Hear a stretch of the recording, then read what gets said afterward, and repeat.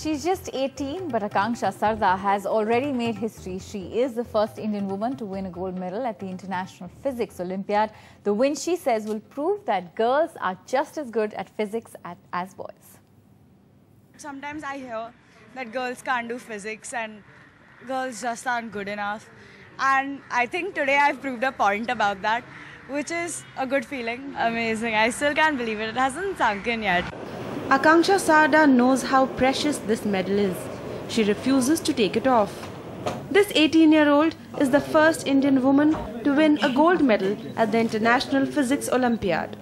Held in Croatia this month, the competition drew 376 participants from 82 countries who tried cracking some of the toughest physics problems.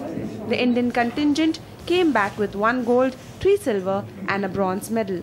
It's not like I've been doing it all day long because I don't enjoy it. I mean, there are other things I enjoy too.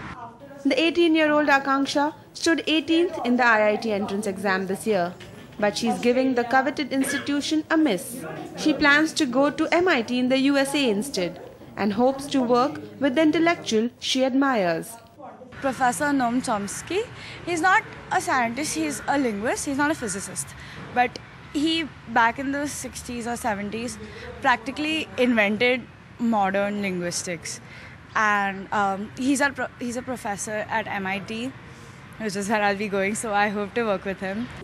After solving complex problems at the Olympiad, is the young physicist planning any real inventions?